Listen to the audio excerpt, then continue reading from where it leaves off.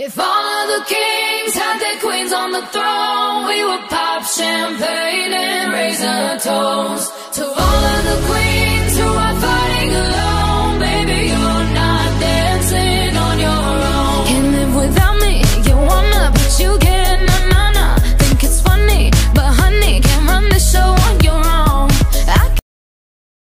Hello guys, welcome back to my channel.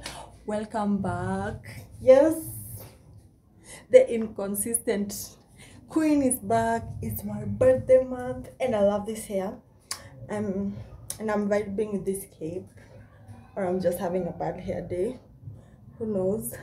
But yes, welcome back. I love you. And yeah, so how have you been? I hope you've been good. I've been here and there, but yeah, I have a new phone because my baby lost the other one. He threw it from the balcony. The struggle. It's struggle of being a mom. Anyway, so he lost my phone, and I thought, so as I said, my baby lost my phone and he threw it from my balcony, and I think someone picked it up. It was painful, but what can you do? He doesn't even know what he's doing. That was the painful part.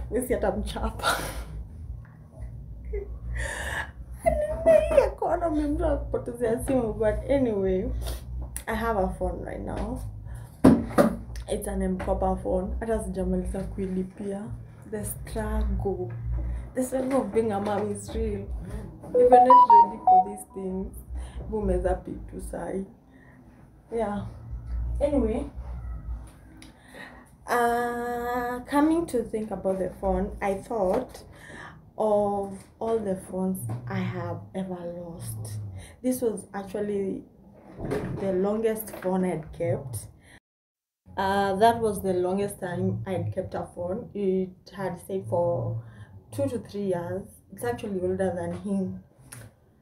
Yeah, and to think of, I started thinking, let me share of all the ways I've been scammed or my theft experiences in Nairobi, and you could also comment and share your experiences in Nairobi, how you've lost phones or property, or just how you've been scammed generally.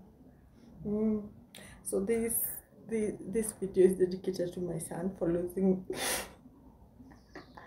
my phone and reminding me of all the pain I felt when I lost the other phones. Yeah. The first way I've lost my phone in Nairobi is my phone being snatched. Like you're just walking, ukifanya cool kid in Nairobi, and you're holding your phone. Jesus, not be juju be that. Papa me fi give am cucumber. Waka from Transamadi to Alekmon Lukumba. And someone snatches it. That is so painful because people just stare at you like, we share something do.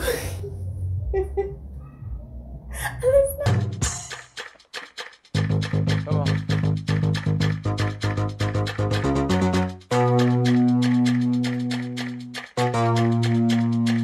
Nothing you can do. There's nothing you can do. That was like one of my first experiences of losing a phone. It got snatched in Nairobi. I can't remember which make of a phone it was, but I lost a phone through snatching. That was my first experience because I have many. Yeah. My second the second experience is my bag being cut off by a razor. I don't know if my phone was showing or something. Yeah.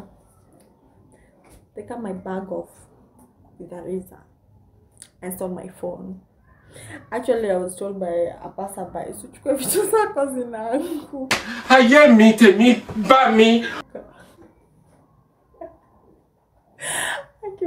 Nairobi people will never help you. Maisha.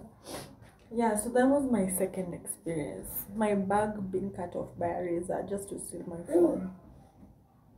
The measures they go through. That was my second time. It was also painful. I mean, Pain! I am in severe pain! Eventual. Pain! I am in severe pain! Eventual. These people who walk around with envelopes, I told you I'm embarrassed. And then Apple Jew or make 100 balls. Inside the envelope is usually stuffed with newspapers.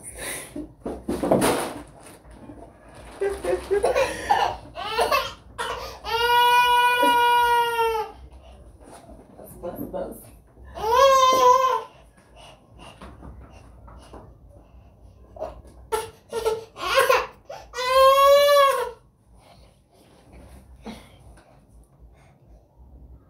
Nini umekula sasa? Una mdomo yako. Unajiona? Unajiona? Mofo. Waambie venye ulipoteza simu. No. Simu yangu ulipeleka wapi? Oh, sawa. So they work with envelopes, and then inside wanakuanga wamejaza, they fill it with newspapers, and then these envelopes usually have like a clear space inside there, so they put 100 on top. So they come start talking to you about oh no, someone comes in front of you and then throws it. So you'll see money, and then you'll be curious and you'll want to know. So as you go to pick it, someone will come to you at kai umekota pesa, let's go share half. So they are talking to you, and then you're curious, you'll stand. Kumbe there's someone at the back who's pouring you. They're like, we gonna have nini. So that's what happened to me. Now I want to do business. Business? Yes. You don't want to go to school? No, I don't want to go to school. I want to do business so that I will start making money as soon as possible. I flash! I know, but I did business. Shut up! Shut up! This is business. Hey! I invested the money. Stop talking! I will kill you! Sorry, sir. Hey! Dada, why? Yeah, so you stand there and you start imagining how much money can be in the envelope. There's someone behind you stealing already. I'm embarrassed. And then I don't stand in Nairobi. I'm traumatized with Nairobi. I just don't stand. This is why you see so many girls walking with their bags in front of them. They've gone through what I've gone through. Hey, you just don't walk malenge. You need to be super alert of your environment. So then that's my third experience of theft in Nairobi. The fourth experience is when you're in a matatu and you're seated at the windows, and then you just start chatting. I don't know how these people see you. Someone said it's the reflection of the phone, like the light, and your phone goes just like that. Someone just grabs your phone from the window and you're like, Mama. What I call your mother and your ancestors. It goes like that. And what can you do? And they usually wait when the car is almost moving. Sasa utashuka saa ngapi, utamkimbiza saa ngapi, utabaki tu kilia. And then the people seated in the car, they start talking about you, start laughing. Hey, wanajifanyanga wanataka kuongea na simu kwa gari. Kuna watu Nairobi. They start mocking you. You feel so bad. The fifth experience is always be vigilant when you're crossing the road. especially in a busy street in Nairobi, because some people who are crossing the road are thieves. They're not crossing, they just want to come squeeze you, like they pickpocket you and they steal things from you. So that's something that happened to me as I was crossing the road, and I was carrying a handbag. It was on my hand, and then we were like 3 ladies, one here, one in front of me, one at the side. And then you're crossing, you know, your concentration is on the cars, because you know, like when the road is busy, your concentration won't be on the bag, it will be on the cars. So as you're crossing, there's someone opening the zipper and checking for things or stealing. So that's what happened. Yeah, that's what happened. So this woman, she had a bandana on the head, a red bandana, I can't forget her, and then she had scars. So she caught my attention, not because I thought she was a thief, but because she had so many scars on the face. So I just looked at her and then continued checking for cars. So as we were moving, I felt like my bag was being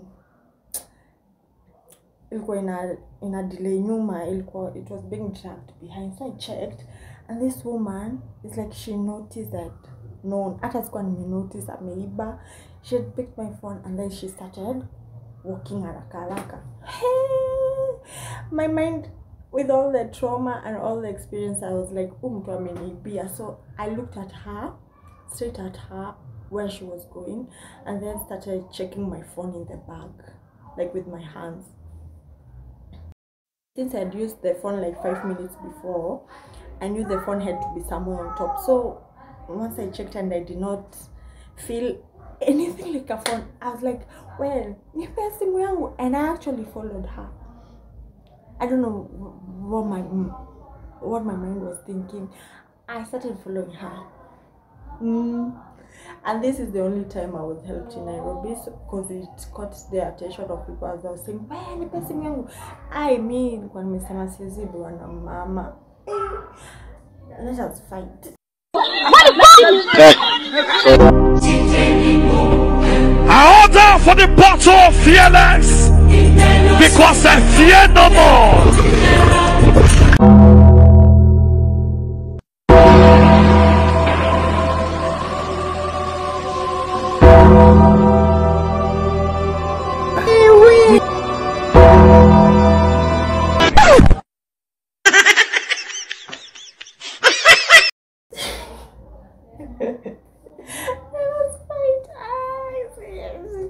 So I followed her, and she, like, once she saw like she was getting attention from people, and people were like starting to gather. No, I just picked it from there, Miss Jaiba.